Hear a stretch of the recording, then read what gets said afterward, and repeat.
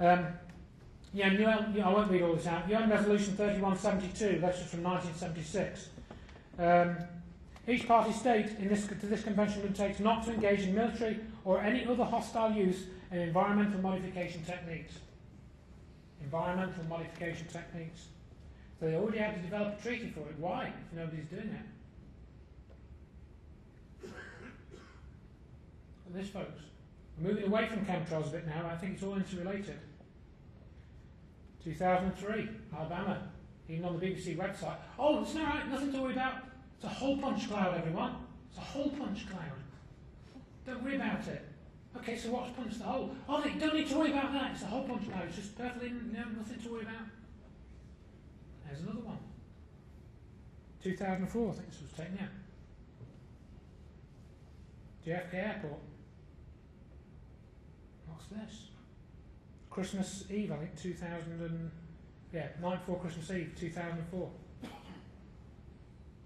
2 chemtrails in this strange oval shape. You're telling me this is natural? You're telling me this is from cloud seeding? I don't think so. Got this sort of strange area here too. I haven't got any details for this picture, but what the heck is that formation? What you're seeing there is an energy effect, I think. It's an energy effect.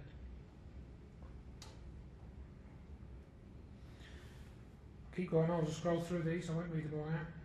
You can find loads of these as well. There's a whole page called Strange Skies. An L-shaped cloud, anybody? On and on. What the hell is that?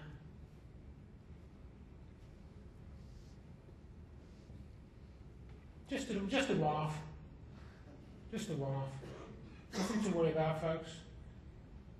Go back to sleep. It's all your fault. You know, you're burning all that carbon dioxide and generating all that carbon dioxide. This is the result.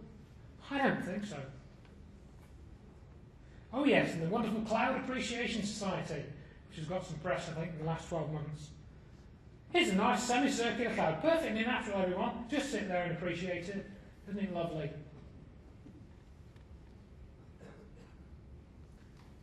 And this was taken not far from here, I think, somewhere up here. Let's see, it's in the Daily Mail. I forget where this was taken on. I think this was taken somewhere in Scotland. This was in the Daily Mail. They had to think of a new name for these clouds now. Asperitus clouds. I don't even know what asperitus means.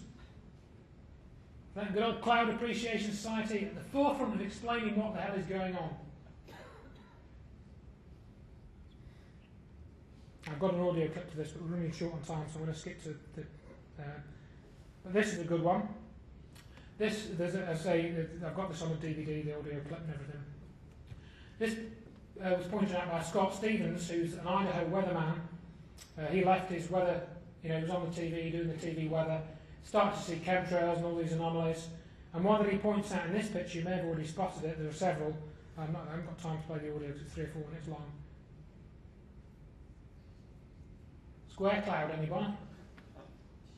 Square cloud. Nothing to worry about though. Nothing to worry about. Perfectly natural. Radial rainfall patterns on radar. Or it's just an instrument anomaly. Not instrument anomaly, no. Nothing to worry about. It's from 1999, this. Nothing to worry about. Just a one-off. Nothing to worry about. Excuse me, but who's doing this? I'm worried. I'm worried that we're not being told the truth about almost everything. We live in an illusion. Somebody's got the power to do this. I'll say force us to drive petrol and diesel cars and trash our own planet. Which I think is why we've been forced down that route. Those are not natural, folks. Somebody is doing that with technology. Technology. Let's see, I think I'm going to show you this one. I found this actually, this wasn't from a chemtrail site or anything. I'll just play a little bit of this clip, hoping the computer won't crash again, but This is from a security camera. It's a company called Mobitex that makes these security cameras. Just the video clip is still there.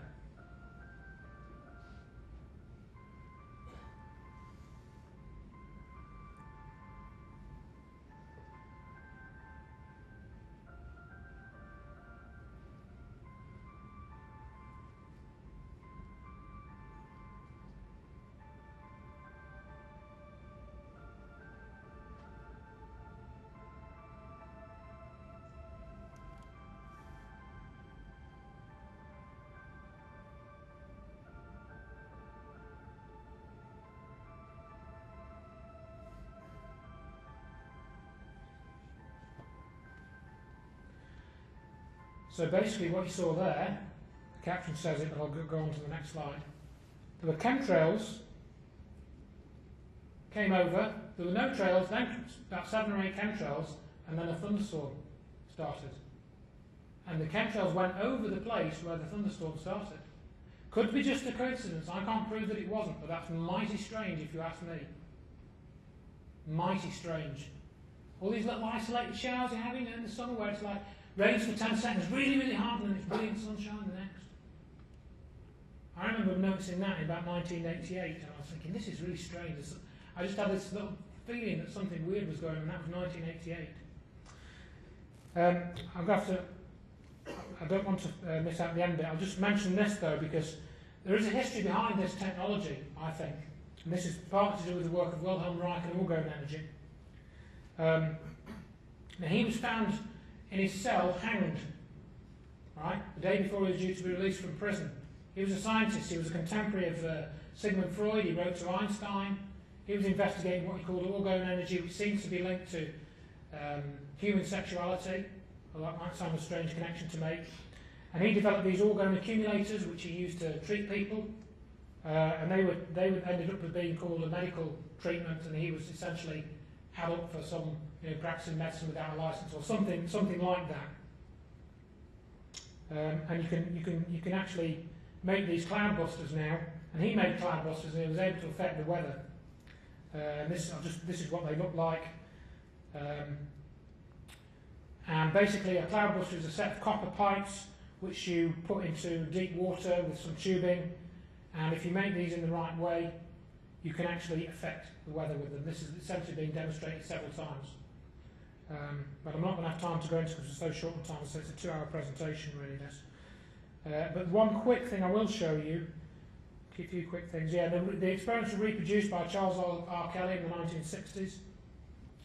Points his cloudbuster at the sky, and you can see that cloud disappears. I think somebody's developed this into a very advanced technology. Even mentioned by Kate Bush in her song, Cloudbusting, from 1985. I've got a quick clip of that, but I'm going to get pass on because I want to get to the most important bit. And Wilhelm Reich's son wrote a book called A Book of Dreams, and that was published, I think, in about 1973, was it? 74. Out of print now, of course. That was sort of about his father, I think. He sort of wrote a lot of it as semi-fiction sort of thing, I think, to cover up some of what went on. But that's the book that Kate Bush read, and that's why she wrote the song Cloudbusting.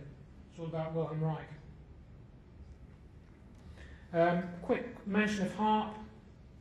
Blamed for a lot of things and ills of the world.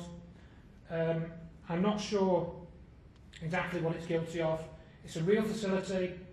It's owned by the Department of Defense and the University of Alaska. They don't fully disclose what they're doing with it. They disclose certain things. I'm not happy about it. Whether it's affecting all our minds over here, I don't know. There are meant to be as many as 10 of these facilities worldwide. Whether they're controlling the weather or not, I don't really know. I'd have to see more data. Not a brilliant thing to be fiddling around with the ionosphere, I don't think.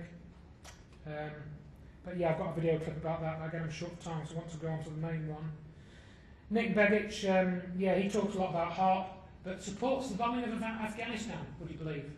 If you've heard of Nick Begich, I've got a clip on my website, and he says the bombing of Afghanistan was absolutely justified.